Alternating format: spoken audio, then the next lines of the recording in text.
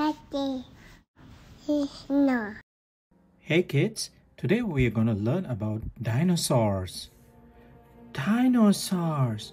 I love dinosaurs. Me too, Bluey. I love all kind of dinosaurs. Dinosaur! Those are my favorite. I know, George. I'm sure you're gonna love this episode. To teach us about the dinosaur, we have our dinosaur expert, Mr. Malcolm. Hello, kids. I'll be happy to tell you about all the dinosaurs. So let the fun begin. Yippee!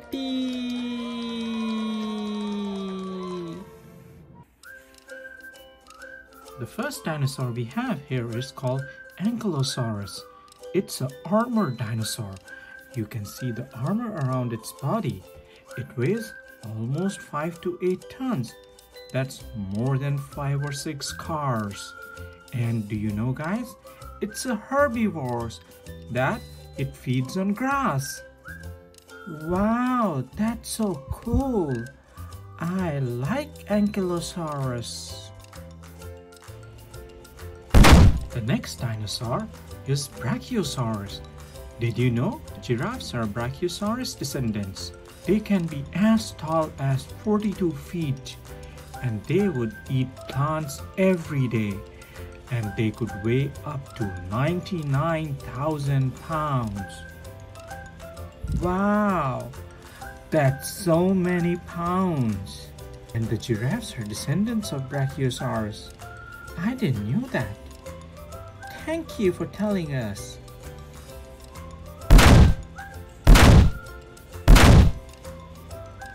This next dinosaur is called Spinosaurus. It could be as long as 50 feet tall, and it swims in water to hunt fishes. It has 6-inch long teeth. That is scary. And it's like a big shark or a big scary crocodile. It's named for its 7-foot long spines. Its nostrils were further up on its spout, so it would allow it to breathe underwater for a long time. And its teeth were like crocodiles and were ideal for catching fish. I am scared of Spinosaurus. I don't want to swim anymore. It's okay, they are extinct now. Thanks for sharing that, Peppa. The next dinosaur is Dilophosaurus. What? Dilophosaurus. Okay, that's a very difficult name. Dilophosaurus were meat-eating dinosaurs. They were more than 20 feet in length from head to tail, but stood only about as tall as an adult human. They had an interesting crest on their head, the purpose of which is debatable. Next dinosaur is called Triceratops. I know about Triceratops. It has 3 horns on its head. That's why it's called a Triceratops. That's right. Triceratops was a big dinosaur, stretching up to 27 feet in length.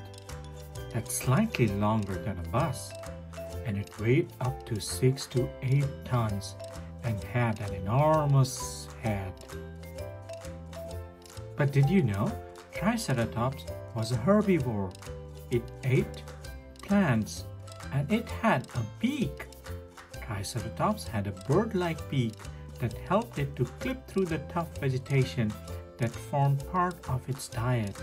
It had several hundred teeth in the jaw, which ground the food down.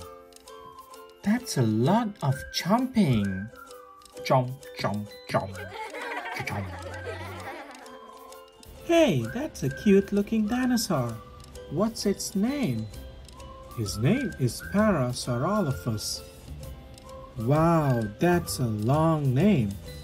Actually, this dinosaur grew to be about 33 feet from snout to the tail, and its snout can make some noise.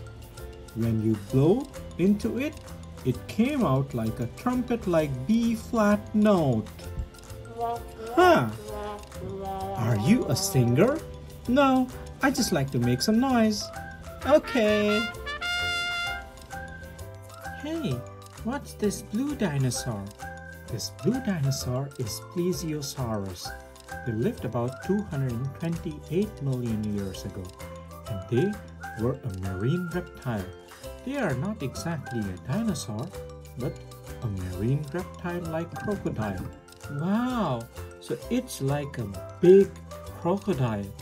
That's exactly what I am. Hey, I know that dinosaur. It's called a T-Rex. Yes, it's Tyrannosaurus Rex. It's actually called the king of dinosaurs in a way, because it looked like a giant lizard king. T-Rex had a massive body, a mouth full of 60 super sharp teeth. That's a lot of teeth, kids. 60 teeth. And the strongest bite of any land animal ever. Its jaws could have crushed the car. Wow! And, of course, it's a carnivore.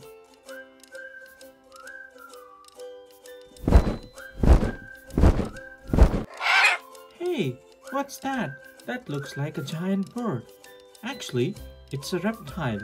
It's not really a dinosaur, but a flying reptile called Pterodactyl. Mostly ate insects and mollusks, and it also sometimes used to fish in the sea. Wow!